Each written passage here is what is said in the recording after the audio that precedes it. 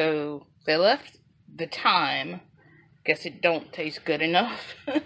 But this used to be overflowing with kale, and they have pretty much eaten it all the way to stalk. Same here.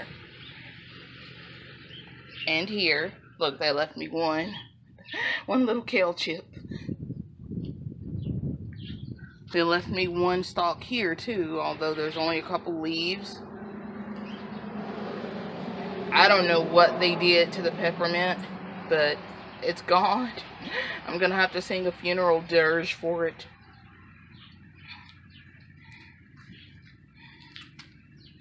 Now, this is supposed to be cauliflower, and there are 5 of them in here, and I still haven't decided which to take out. They couldn't see this because this was completely covered by snow, and once the snow started melting, then a couple of them were shown, and you can see that they quickly discovered them. But they did save me quite a bit because they couldn't see it.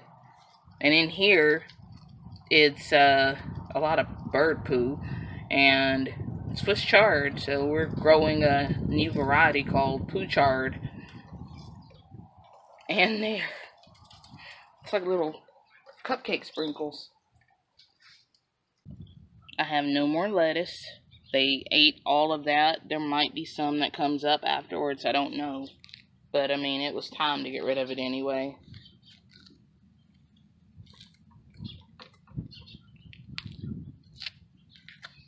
And look, they didn't like that time either. They left it for me. Now, this was all covered up. Hey, look at that. There's one of the ladybugs that I saved. Actually, didn't save it. I took it from an attic somewhere and put it out here. And it survived. Yay! Yeah, so there's Swiss chard and a little bit of celery or something in there. I don't remember. But yeah, this stuff looks pretty decent. The stuff that's actually... Look at this, some kind of ruby leaf lettuce or something like that.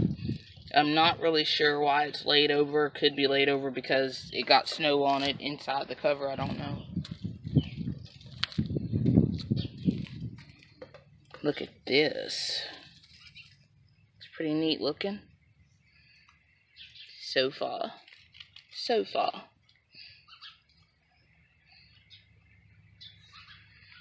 Now, I've been pulling out some of the dead lettuce heads. There were 5 in here, but I've already pulled out 2, and I'm going to pull out 2 more because they just don't look good, and they don't look appealing enough. Look at this, though. Grass actually grew during a snowstorm. Nothing else is growing, but the grass and weeds sure were. So you wanted to see the carrots. And I pulled out one because I was able to. This is pretty much just a dead leaf set here. They shrank. I pulled out a couple of them recently. But look at that. They've shrank almost into nothingness. They shrank. They were a little bit thicker than that. Because I pulled 2 of them out to make sure they were okay. And I was going to harvest them today. Yep. Look how thin that is. And it's very, very, I don't know, soggy. It's like a carrot noodle. Let's see what happened in here while I was, not able to get in there. Look at that. 1, 2, 3. It's not bad considering I sprinkled it all over the place. But, yeah.